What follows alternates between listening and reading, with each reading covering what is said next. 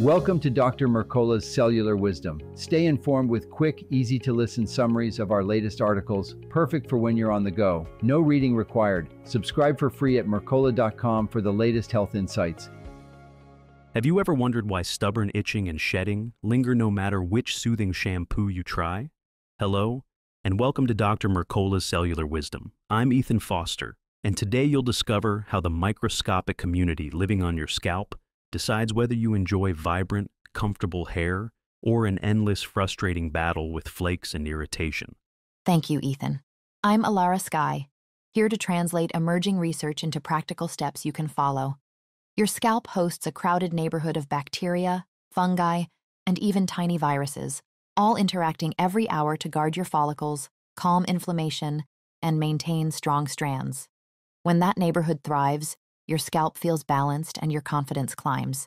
Many people assume microbes behave the same everywhere on your skin, yet the scalp is special. It's dominated by only two primary bacterial residents, Cutibacterium acnes and Staphylococcus epidermidis, whereas other body sites boast dozens of species. Why would nature limit diversity on such a critical surface? And what advantages does this streamlined lineup offer you? A focused roster can operate with military efficiency. Cutibacterium and Staphylococcus secrete antimicrobial peptides, occupy prime real estate near follicle openings, and signal your immune defenses to stay on alert. Together, they crowd out invaders, recycle sebum into protective molecules, and keep inflammatory messengers from surging. In short, they work around the clock so you don't have to scratch. Trouble begins when that clockwork stutters. Dysbiosis, an imbalance in microbial populations, can creep in gradually. Before visible flakes appear, you might notice subtle changes. Your scalp tingles after showering, hair turns greasy sooner, or a tight, dry feeling spreads across the crown. How do these early signals warn you that protective microbes are losing ground? Those sensations mean harmful organisms are seizing territory. Flaking, persistent itch, unexpected oiliness or dryness, and increased shedding all point to inflammation around follicle roots. Swollen tissue restricts nutrient flow, weakens the emerging shaft, and invites oxidative damage. Left unchecked, that chain reaction thins hair and hardens the cycle of irritation. Researchers have mapped several catalysts behind dysbiosis. Excess sebum often tops the list, yet factors as diverse as hair density, genetics, and local climate each tilt the balance. Could you walk listeners through how these variables amplify or dampen microbial harmony on their heads? Absolutely. Your scalp contains more sebaceous glands than nearly any other skin, so oil-loving Malassezia fungi thrive. Thick hair creates a cozy greenhouse, trapping humidity that accelerates fungal expansion. Genetic blueprints shape follicle depth and natural pH, nudging microbial populations toward balance or turmoil. Add a hot, humid summer and you multiply every advantage for irritants. Daily behavior piles on top of biology. Some listeners scrub vigorously each morning, others postpone washing for days. Shampoo ingredients vary from gentle botanicals to industrial-strength surfactants. How do these routine choices either nurture your microbial allies or unintentionally sabotage them? Washing every day, especially with high alkaline cleansers, strips sebum and physically washes away beneficial bacteria. Fragrances, sulfates, and preservatives break down the skin's lipid shield, exposing fresh territory to opportunistic fungi. Conversely, skipping washing for long stretches lets sweat, dead skin, and pollutants accumulate. Another banquet for disruptive microbes. Consistency and moderation serve you best.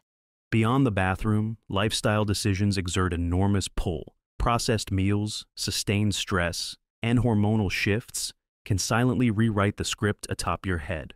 Explain how what you eat, how you cope, and even natural life stages like puberty or menopause recalibrate the scalp ecosystem.